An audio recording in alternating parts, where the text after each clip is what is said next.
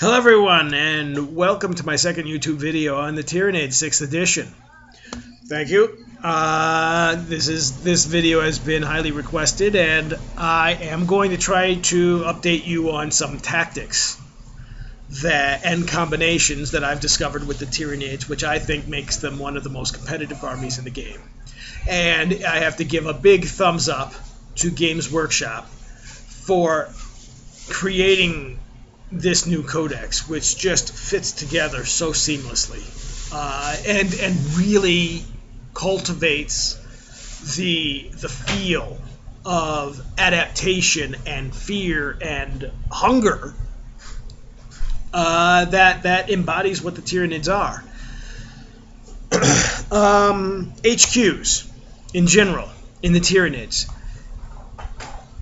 The HQs are designed to fit, each one is designed to fit a specific tactic or a specific style of play in the Tyranid army.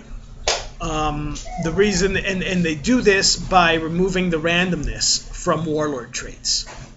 Each HQ has a warlord trait that's tied to its special abilities, that's tied to the type of play that it uses, which you could then make the cornerstone for the rest of the army.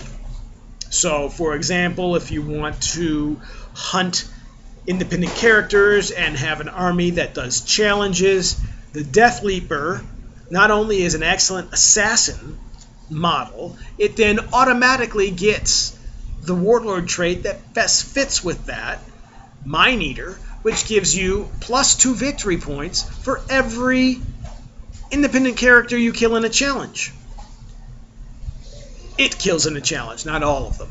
And it just fits. It removes the randomness and allows you to prepare the army that you want for the time that you want.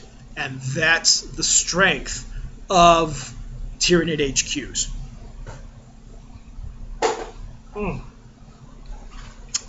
Good stuff. Now, let's start with the Swarm Lord. A lot of people still bitching, whining, moaning, and complaining about the Swarm Lord not being able to get across the field fast enough. Which I've always said, it's not his job. He's not a melee unit. That's a Carnifex or something like that. He's your general. And now he really makes that his primary role with his basic abilities that he comes with by default. You come with Synaptic Linchpin, already giving him an 18-inch synapse range. What is that about? Once again, about being a general. But that can be increased because now you can add in the Norn Crown. That extends it another 6 inches. You're now at an automatic 24-inch synapse range. Is that not good enough? You can take the default Hive Mind power of Dominion, which gives another 6-inch range, and is a default choice so you don't have to roll it, giving him a 24 to 30-inch synapse range. So for anyone who likes a small swarmy army, that's it. That's your answer. He also takes care of the next big weakness that everybody complained about the Tyranid army, and that is reserve rolls. Yeah, they have a lot of deep striking units that don't deviate, and yet even that you want to land on other enemy units, but how do you get them in? And how do you make sure they come in the order? Do you know that the Turvagon is going to come in and lay his tunnel or her tunnel and then have the other units pop out of it? Swarm Lord takes care of that with Alien Cunning. +1 to the die roll for reserves. And you say, okay, +1, whatever. Still not that big of a bump. Okay, how about Aegis Defense Line and Comms Array, which allows you to re-roll failed reserved rolls. Aha! Now you have a +1 on your reserve roll and a re-roll of failed reserve rolls. That is huge. Huge impact on the game. which really you have to roll pretty crappy to not get the reserves you want when you want with that combination. So, what else? Again, adaptation. He then has Swarm Leader, which allows him to, every turn, cast... It's a psychic power, essentially. It's a psychic power without perils of the warp or any risk of using it.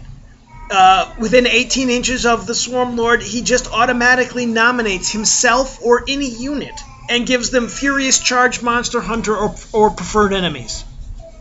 Just like that. Just boom. That one now has that. The Eldar wish they could cast psychic powers that easily. I mean, it's not a psychic power, it's just your general. But, again, adaptation. Units changing to what they want, what you need, when they need them, based upon the circumstance. That's what the Swarm Lord is about. And if all of that is not enough, he's still a Mastery 3 Psyker, so you're going to get, if you don't take Dominion, other powers, which work on top of Swarm Leader, making him just able to change your army at any point, any way you want, anytime you want. And this is why you don't have to walk. And in fact, you shouldn't be walking your Swarm Lord across the table to use him as a melee unit. You're going to be keeping him back. And the enemy is going to be coming to you to say, we need to kill that Swarm Lord. And then you don't have to worry. You'll be able to use all your melee goodness, which has increased dramatically, and don't have to go anywhere. So you're talking about, Bone Sabers. Wow. Which confers a 4+ invulnerable melee save. And not to mention that... I think if you give him, I personally give him the Lash Whip, which increases then his initiative up to 9. So now he's a AP 2, Strength 6, Initiative 9, Instant Kill,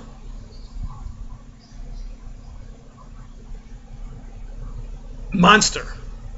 It's crazy. And if you use Smash, it becomes a Strength 10 attacks. So, yes, few people have wanted to charge him into combat. And the ones that, they especially learned this when they have Force Weapons and they charge him into combat and find out they have to make their Fear roll, and then find out they have to make their also Force Weapon roll with a leadership of -3.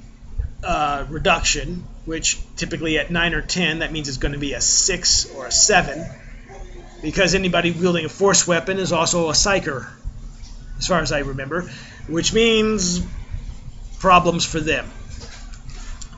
Okay, that was my introduction of HQ and the Swarm Lord in particular. I'll probably work on my personal favorite, which is the Death Leaper, in my next video. And after that, my third favorite, which is the Tyranid Prime, which is going to fit in with why Tyranid Warriors are, I think, the premier troop choice, the best troop choice in the game now. They're really an elite choice as a troop choice, which is awesome. I will see you next time, and thank you for watching.